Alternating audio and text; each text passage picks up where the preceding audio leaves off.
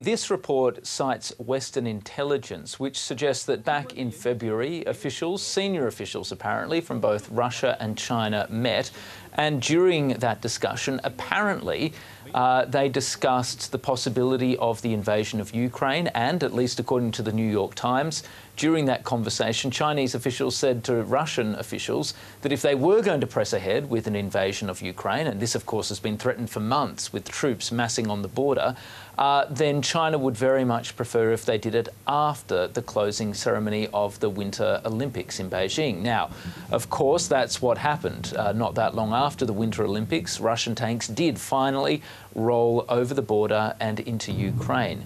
And the reason that this story is so interesting and such a big deal is because it really does, at least on the face of it, seem to confirm a level of knowledge in Beijing about this invasion. Now, this is not at all to suggest, and nor does the report suggest, that this is in any way a coordinated strike, that Beijing was somehow egging Russia on. It's well known that Beijing has a pretty anguished, in some ways, or at least an uneasy attitude towards this invasion. In some ways, it serves Beijing's interests. In other ways, it does the exact opposite. It cuts right across Beijing's interests.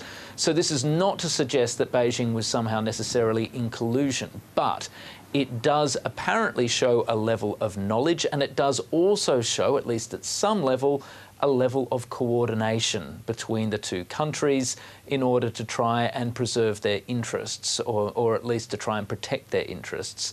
And you can imagine, or you can bet rather, that Western intelligence officials, if they do have this intelligence, will be looking very, very hard at what the implications are, not just for Russia and China, but also the implications about this tightened cooperation between Russia and China and what it means for the world.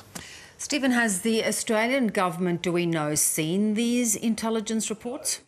No, the government hasn't said if it's seen these reports or not. It's not clear whether these intelligence reports were circulated widely. According to the New York Times, they were seen by both American and European officials.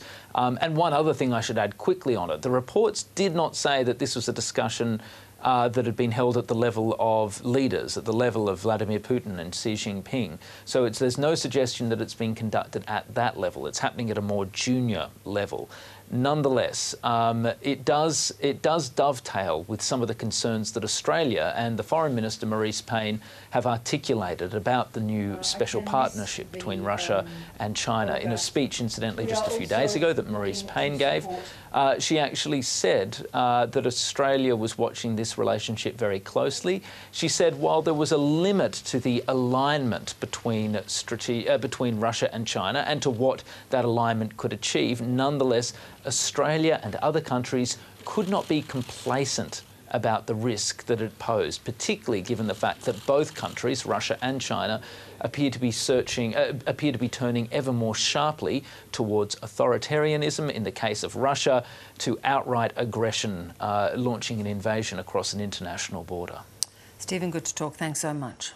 Thanks, Beverly.